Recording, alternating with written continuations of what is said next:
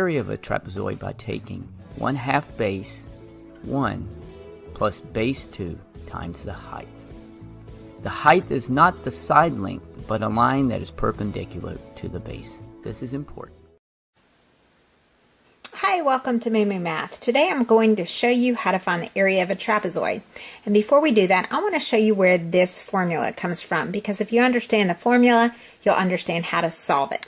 So what I've done is I've drawn in here a trapezoid, and a trapezoid has two parallel bases. So this top base and this bottom base are parallel to each other.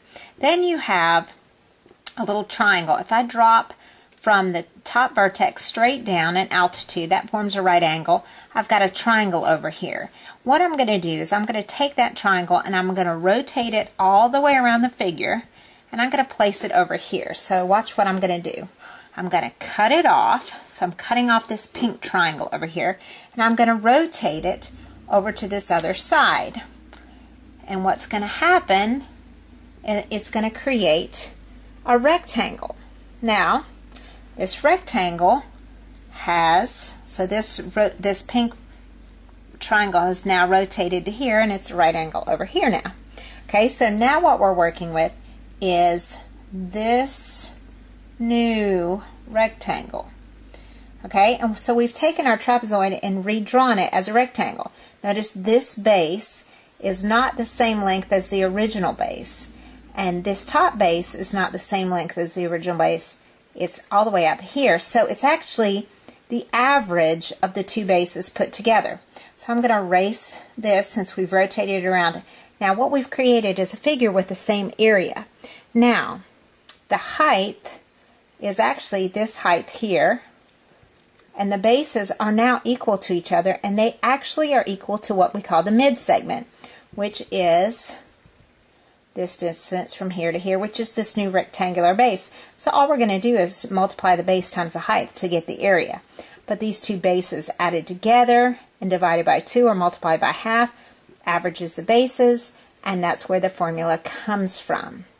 The mid-segment times the height. Okay, let's put some numbers in here to make this work so you can see exactly what's happening with the formula, but that's where it comes from. Okay. Let's say that our height is 10 and our two bases are 12 and 16. So this original base is 16. What we're going to do is plug in 12 and 16 for B1 and B2. So let's plug that in, 12 and 16. And we're going to add those two together. We're going to multiply it times the height, which is 10, and then take half of that product. So 10 times what? Well, 12 plus 16, that's 28. So 10 times 28 is 280. Then we have to take half of 280. So we get 140 as our area. And that's the area of the trapezoid. Now notice this distance from here to here, that mid-segment, is actually 14. So if you wanted to average 12 and 16 together, you would get a mid-segment of 14 and almost treat it like a rectangle. Okay, let's try another one. But this time I'm going to give you some different information. I'm going to give you the length of the two bases, then I'm going to give you the length of the leg.